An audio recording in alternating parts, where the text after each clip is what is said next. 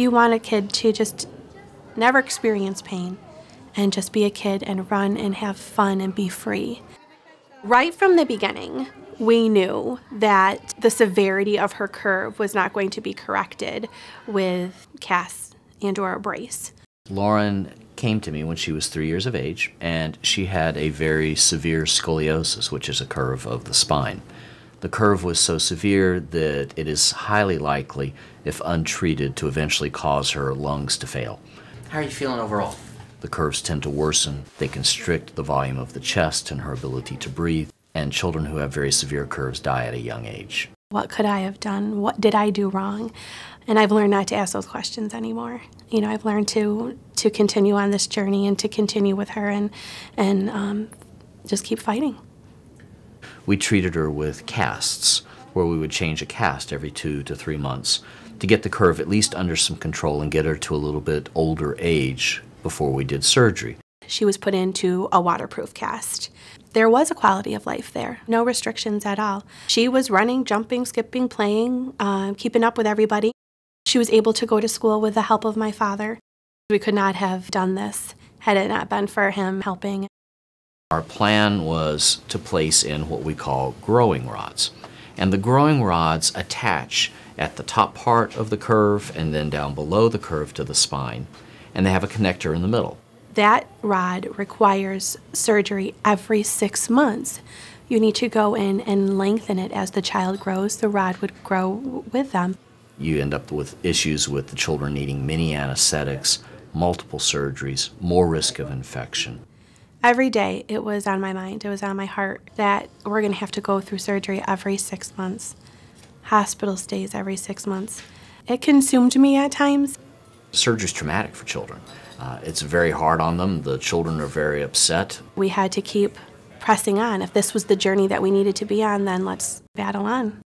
We're going to do what we need to do to give Lauren the best quality of life we can. Lauren, look at the butterflies. We had placed her in traction prior to the surgery, which was halo traction. It consists of putting a halo ring around her head, which has some pins which attach to her skull, and it allows us to pull traction upward. If you look at her spine before, you see that she has a fairly severe curve. By applying the halo traction over time, we were able to get fairly good correction. It allowed Lauren particularly to get better lung function because we opened up her lungs, and also allowed her nutrition to improve, which made her surgery itself much safer. She went in for halo traction on a Monday. By that Friday, I had to already go and get her new dresses because the curve had come over, she's getting taller, she's, able to breathe better. My husband and I kept asking her, Lauren Bell, does your back hurt? How do you feel? I feel fine. Why do you keep asking me? So we transitioned to home and school after being discharged. Fortunately, during this time, the FDA approved a new device, which is a magnetically controlled growing rod, which will hopefully prevent us from having to go back and reoperate on her to do the lengthening. He was so excited, and he took me through the process of it, what it was called, and the wonderful things that would bring. We can use a device on the outside of her skin with her completely awake and without pain to do the lengthenings on her. With this new rod, it just changes everything. So this is the magic growing rod, and it consists of a rod which is going to attach to the fixation points in the child's spine, and it also then has a magnetic motor here and then a length in here where the rods are together. And then as this motor is driven by the magnet, it expands. So it allows us to stretch this rod as the child grows, both to keep the curve under control and to keep up with the growth of the child. We have a device which is on the outside of the child, and we are then able to use that and program in the amount of lengthening that we want to do. It's a life-altering experience for not only Lauren, but our family. You're doing a great job, Belle. Her first lengthening will be done under anesthesia because they need to take the halo off. Everything comes off in June.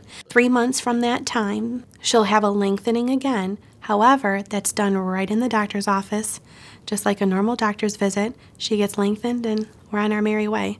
Call me if there's trouble. This is going to allow us many years of not having to reoperate on her. Lauren, you look good. Your x-rays look good. I think your position looks really good right now. Dr. Sanders is phenomenal at what he does. I think the ability to use this device at the Golisano Children's Hospital here at the University of Rochester is a superb opportunity and a real great benefit to children who have these difficult to treat problems. Down the road, the quality of life is going to be amazing for Lauren, and that's what I'm really looking forward to. The really inspiring part of Lauren's journey is that it just doesn't get her down. She just perseveres through it.